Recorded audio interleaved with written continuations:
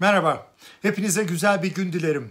Ankara'da öyle bir sorun var ki bu sorun Cumhurbaşkanı Erdoğan, kabinesi, bakanlar kurulu yani ve yönetim kademelerinde çok ciddi bir sorun. Hatta bazı sermaye çevrelerinde çok ciddi bir sorun ama vatandaşın pek umurunda değil bu sorun. Oysa vatandaşı ilgilendiriyor. Ne olduğunu söyleyeceğim. Amerikan Başkanı Joe Biden seçildi biliyorsunuz geçen Kasım ayında. Sonra 20 Ocak'ta göreve başladı. Göreve başladığından bu yana pek çok dünya liderini aradı. Sadece ülkelerin cumhurbaşkanlarını, başbakanlarını değil, önemli uluslararası kuruluşların başkanlarını da biraz sonra size sayacağım hangileri olduğunu, onları aradı. Fakat bir türlü Cumhurbaşkanı Tayyip Erdoğan'ı aramıyor. Şimdi bu tabii Cumhurbaşkanı ve çevresinde sanki hiç önemi yokmuş, bu bizim için önemli değil bu sorunlar gibi lanse ediliyor. Bu da doğal belki siyasetin gereği ama aslı öyle değil. Çünkü gerçekten bu piyasaları da tedirgin ediyor. Bu arama geciktikçe, kusura bakmayın söyleyemedim, geciktikçe hem siyaset biraz geriliyor hem de ekonomi aslında kırılgan biliyorsunuz. Evet, önemli bir şey. 1,8 büyüme yakalandı. Dünyada pek çok ülke büyüme gösteremezken pandemi nedeniyle. Fakat bütün dengeler kırılgan. Bir dış etkiyle nereye gidebileceği işlerin henüz belli değil. Bakın en küçük bir demeçte işte 7 liranın altına düşen dolar tekrar 7,5 liraya hemen bir gün içinde çıkabildi. Bu tabii dolar sadece ekonomi dolardan ibaret değil. Yani bunun üretimi var, tüketimi var. Fakat esas halka yansıyan yükü nedir? Hayat pahalılığı, enflasyon, işsizlik. Bunlar.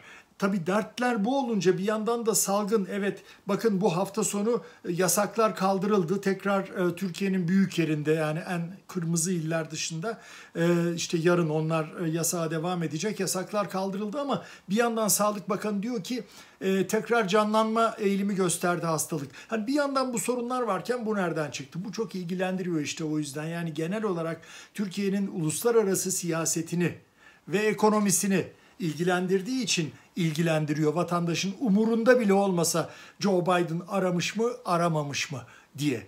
Şimdi bu soru 5 Mart'ta yani Cumhurbaşkanı Tayyip Erdoğan'ın Angela Merkel, Almanya Başbakanı ile görüştüğü gün onun akşamında Amerika Birleşik Devletleri'nde Beyaz Saray sözcüsünün düzenlediği basın toplantısında Beyaz Saray sözcüsü Jen Psaki'ye soruldu. Bakın gazetecinin sorusu ve Psaki'nin cevabı nasıl? Yanlış size bilgi vermemek için okuyacağım. Soru: Başkanın, yani Joe Biden'dan söz ediyor. Başkanın dünya liderleriyle konuşmasına rağmen Cumhurbaşkanı Erdoğan'ı aramaması ilginç. Aramayı planlıyor mu? Yoksa Ankara ile ikinci yollardan mı iş yapacak? İkinci yollar dediği yani liderden lidere değil de başka kanallardan, bu gerek resmi kanallar olabilir, Dışişleri Bakanlığı olabilir ya da ikincil kanallar olabilir. Belli işte düşünce kuruluşları, think tankler ya da iş çevreleri üzerinden. Cevap şu: Başkan, yani Joe Biden'dan bahsediliyor. Başkan arama ihtiyacı duyduğu pek çok dünya lideriyle görüştü ve önümüzdeki haftalar ve aylarda görüşmeye devam edecek. Kimlerle? Arama ihtiyacı duyduğu liderlerle. Gazeteci haklı olarak, doğru olarak soruyu üsteliyor. Erdoğan'ı arayacak mı? Cevap: eminim bir noktada arayacak. Yani sözcü diyor ki eminim bir noktada arayacak. Bir gün mutlaka arayacak. Ne zaman? Önümüzdeki haftalarda, aylarda. Niye? İhtiyaç duyduğunda. Şimdi bu tabii aslında baktığımızda hani dediğimiz gibi sokaktaki vatandaşı pek ilgilendiren bir şey değil ama Türkiye'nin itibarını ilgilendiren bir şey. Çünkü bakın Biden kimleri aramış 20 Ocak'tan bu yana. Şimdi biliyorsunuz seçildikten sonra işte tebrik mesajları usuldendir. Türkiye'den de gitti, Erdoğan'dan da gitti. Şimdi Biden da arıyor, cevaben arıyor. Hani teşekkür ederim, tebrik etmişsiniz diye. O arada da demek ki ihtiyacına göre konuyu açıyor. Şimdi ilk temas kurduğu kişi Biden'ın Birleşmiş Milletler Genel Sekreteri Antonio Guterres olmuş. Bu neyi gösteriyor? Trump'ın aksine, yani Donald Trump'ın her şeyi böyle ikili ilişkilerle bir tüccar gibi bağlamasının aksine demek ki kurumsal ilişki Birleşmiş Milletler üzerinden gidecek. Bu onu gösteriyor. İkinci temas kurduğu kişi kim olmuş Biden'ın biliyor musunuz? Dünya Sağlık Örgütü'nün başkanı Tedros Ghebreyesus. Şimdi bu neyi gösteriyor? Trump tam da salgının ortasında çıkmıştı biliyorsunuz Dünya Sağlık Örgütü'nden. Bu benim ne işime yarıyor? Bu daha çok Çin'in, Rusya'nın işine yarıyor diye çıkmıştı. Şimdi Biden ikinci olarak onu aramış. Demiş ki biz örgüte dönüyoruz ve işte yardımcı olacağız. Güzel. Bu iç politikadaki önceliğini de gösteriyor. Biden'ın birinci önceliğini de gösteriyor. İç politika ve Covid'le mücadele. Sonra komşular devreye girmiş. Kanada ve Meksika, Amerika Birleşik Devletleri'nin iki sınır komşusu. Çok doğal. Yani burada herhangi bir şey yok. Sonra en yakın müttefiklerini aramaya başlamış, liderlerini. Kim onlar? Aradığı sırayla söylüyorum. İngiltere, Fransa ve Almanya liderleri. Yani Boris Johnson Başbakan, Fransız Cumhurbaşkanı Emmanuel Macron ve Alman Başbakanı Angela Merkel. Sonra bakın şurada okuyorum ki yanılmayayım çünkü liste bayağı kalabalık. NATO Genel Sekreteri Jens Stoltenberg, Rusya Devlet Başkanı Vladimir Putin, Çin Devlet Başkanı Xi Jinping, Japon Başbakanı Yoshihide Suga, Avrupa Birliği Komisyonu Başkanı Ursula von der Leyen, Güney Kore lideri Moon Jae-in, İsrail Başbakanı Benjamin Netanyahu, Suudi Arabistan Kralı Salman bin Abdülaziz. Şimdi diyeceksiniz ki ya ilk saydıkların zaten Birleşmiş Milletler Güvenlik Konseyi üyeleri. Tabii ki arayacak işte ne var burada? Fakat başka aradıkları da var. Bakın Irak Başbakanı Mustafa El-Hadimi, Kenya Cumhurbaşkanı Uhuru Kenyatta, Guatemala Cumhurbaşkanı Alejandro Fala. Neyse yani liste kalabalık. Peki Erdoğan'ı niye aramıyor Biden? Şimdi soru bu. Niye aramıyor? Türkiye çok mu önemsiz bir ülke? Hayır. Hatta Türkiye'ye baskı uygulayalım, Erdoğan'a baskı uygulayalım diyen senatörler, temsilciler meclisi üyeleri Amerika'da yani kongre üyeleri bile Biden'a yazdıkları mektuplarda bunları sizle daha önce konuştuk. Ne diyorlar? Türkiye çok önemli, Türkiye stratejik önemde, Türkiye ile ilişkileri kaybetmeyelim diye başlayıp sonra eleştirilerine bazen de gayet küstahça seviyelere ulaşan eleştirilerine devam ediyorlar. Peki Biden niye aramıyor? Bunun bir nedeni o işte Temsilciler Meclisi mektubunda sizinle konuştuk ya daha önce 26 Şubat tarihli. Orada henüz bir Türkiye siyasetinin, yeni bir Türkiye siyasetinin belirlenmediğini anlıyoruz. Yani Trump dönemindeki siyaset izlenmeyecek. Bunu anlıyoruz. Yeni bir Türkiye ama onun ne olduğu belirlenmemiş. Ama bir de hem Temsilciler Meclisi hem Senato'dan Biden'a giden mektuplarda ne deniyor? İki konu var. Önce sadece S-400'dü. Rusya'dan alınan S-400 füzeleri. O yüzden Türkiye'ye çok ağır ve çok haksız yaptırımlar uygulanmıştı. Örneğin Türkiye ortağı olduğu, üretimine katıldığı, parasını verdiği F-35 uçakları programından çıkarılmıştı. Halbuki Hulusi Akar, Milli Savunma Bakanı ne diyor? Bu bize lazım dedi Sayın Akar. Dedi ki bu bize lazım, biz bu programa dönmek istiyoruz. Hatta S-400 füzelerini de müzakere edebiliriz geleceğini.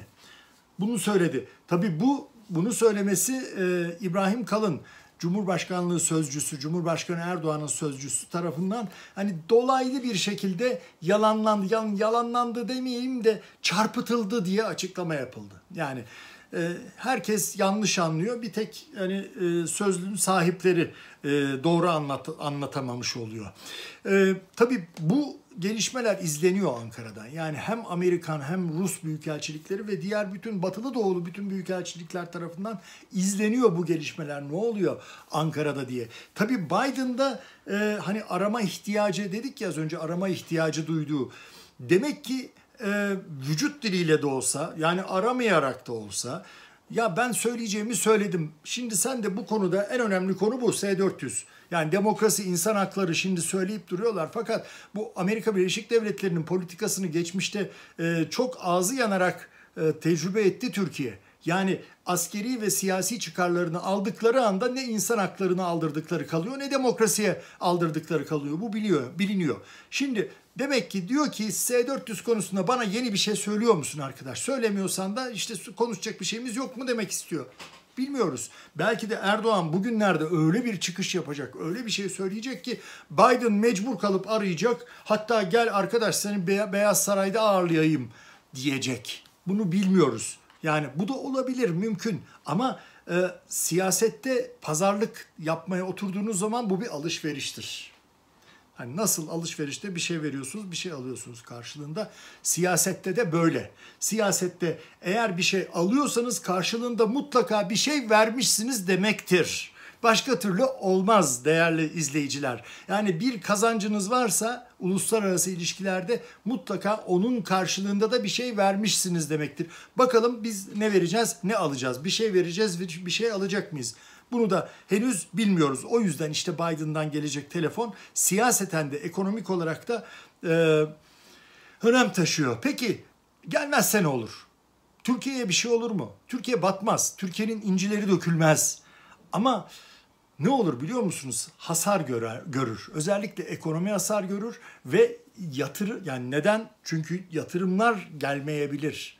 Kırılgan dedik ya, ekonomi kırılgan. Hala rayına oturmuş bir durum yok. Bakın bu tartışmalar sürerken bir parantez açayım. Hem de Amerika'nın ekonomi kanalı Bloomberg'e bir haber verildi. Neydi o haber? Borsa İstanbul Başkanı Hakan Atilla istifa edebilir. İzne ayrılmış, istifa da edebilir. Yani rastlantı mı geliyor bütün bu işlerin üst üste gelmesi? Çünkü şurada birkaç hafta sonra ya da işte 2 ay kaldı galiba, 2 aydan az süre kaldı. Halkbank davası yeniden görüşülmeye başlanacak Rıza Zarrab'ın şahitliğinde. Yani çıkacak, Türkiye ile ilgili bağlantılarını da belki anlatacak, itirafçı oldu biliyorsunuz. FBI'ya gitti, teslim oldu Rıza Zarrab. Hani çok güveniyordu bizim bazı siyasetçiler, kendini onun önüne atıyorlardı filan, işlerini hallediyorlardı devlet nezdinde. Değil mi? Şimdi itirafçı oldu. Bakalım neler söyleyecek. Tam bu süreçte Hakan Atilla hapis yattıktan sonra Halkbank davası yüzünden Amerika Birleşik Devletleri'ne geldi ve Cumhurbaşkanı Erdoğan'ın damadı, o zaman Hazine ve Maliye Bakanı Berat Albayrak tarafından Borsa İstanbul'un başına atanmıştı. Şimdi o parantezi kapatıyorum ama bunlar çok rastlantı şeyler değil. O yüzden işte diyoruz ki bunlar önem taşıyor. Şimdi bu arada 2 önemli görüşme daha yaptı Erdoğan. Biri Fransız Devlet Başkanı Macron'la 2 Mart'ta, biri de işte 5 Mart'ta Angela Merkel'le. Şimdi bu görüşmelerinde söylediğim, özellikle Macron görüşmesinden sonra Fransız Dışişleri Bakanı Le Drian'ın söylediği çok önemli bir şey var ve mecliste söylüyor bunu, yani rastgele bir konuşmada değil. Diyor ki artık Türkiye daha fazla hakaret etmeyi bize bıraktı. Daha fazla hakaret olmadı. Kullanılan dil, yani hani biz her başımız sıkıştığında, Erdoğan iç siyasette, ekonomide her sıkıntıya düştüğünde çok yaptı bunu geçmişte. Bir batıya hani bir küfretme demeyelim de ağır hakaretler diyelim. Ondan sonra işte Almanya şöyle, Fransa İslam düşmanı, Almanya Nazi falan, bunları duyuyor musunuz artık son zamanlarda? Duymuyorsunuz. Neden? Çünkü zaten söylenmemesi gerekir de, çünkü diyor ki Avrupalılar, ya sen bana durmadan hakaret ediyorsun arkadaş, ben seninle nasıl diyalog yapacağım? Yani bir yandan diyorsun ki Avrupa Birliği ile ilişkilerimizi geliştireceğiz. İşte insan hakları eylem planı açıklıyorsun. İşte reform diyorsun. Bir yandan durmadan bize hakaret ediyorsun. Biz bunu kaldırmayacağız. Şimdi diyor ki bak, daha fazla hakaret olmadı. Kullanılan dil daha güven verici. Devam ediyor Fransız Dışişleri Bakanı. Türk sondaj gemilerinin Doğu Akdeniz'deki Kıbrıs sularından çıkması. Onların Kıbrıs dediği Kıbrıs Rum Cumhuriyeti'nin bütün Kıbrıs'ı, sanki Türk tarafı yokmuş gibi öyle kabul ediyorlar. Kıbrıs sularından çıkması ve Ankara'nın Yunanistan ile müzakereleri yeniden başlama arzusunu ortaya koyması olumlu işaretler. Artık somut eylemlere ihtiyacımız var ki biz de kendimizi o eylemlere göre konumlandıralım. Şimdilik her şey sözde diyor Fransız Dışişleri Bakanı. Yani diyor ki biz bu sözleri çok duyduk artık Türkiye'den, Erdoğan'dan. Artık bu defa bir eyleme dönüşsün. Bu defa sadece sözde kalmasın. Peki Merkel'le görüşmede Cumhurbaşkanı'ndan yapılan açıklamaya göre oraya bir baktığımızda ağırlık turist ağırlamakta. Yani Covid geçiyor. Nisan ayından itibaren turist bekliyoruz. İşte Almanya'da bize turist göndersin. Sonra başka ne var? Göç. Göç derken göç anlaşmasını, 2016 anlaşmasını yenileyelim. Güzel, yenileyelim. Bence de yenileyelim. Gümrük Birliği Anlaşması'nın da yenilenmesine ihtiyaç var. Fakat Erdoğan tabii özellikle de sermaye kesimine, yani halka veriyor ama özellikle sermaye kesimine işte vize serbestliği, rahatça Avrupa'ya gidip gelebileceksiniz, iş yapabileceksiniz. Bunu demek istiyor. Yani yenileyelim derken anlaşmayı en önem verdiği konunun bu olduğu biliniyor. Peki Almanya tarafından yapılan açıklamaya bakıyoruz. Şimdi doğruya doğru şey yapmayayım, eksik anlatmayayım. Cumhurbaşkanlığından yapılan açıklamada da Libya ve Doğu Akdeniz konularının ele alındığı söyleniyor. Fakat Almanya'dan gelen açıklamaya bakıyorsunuz. Ne turizmden söz ediliyor ne başka şeyden. Hele turizmin T'si geçmiyor. Sadece Libya ve Doğu Akdeniz'den söz ediliyor. Şimdi bütün bunlar şimdi Amerika'dan bahsediyorduk, Avrupa nereden çıktı demeyin. Avrupa Birliği'nin Ekim ayındaki zirvesi ki 25-26 Mart'ta şurada birkaç hafta içinde yenilenecek. Liderler zirvesinde ne dendi? Bundan sonra Türkiye'ye ilişkin stratejik kararlarımızı biz Amerika Birleşik Devletleri ile danışarak alacağız. Dendi mi? Dendi.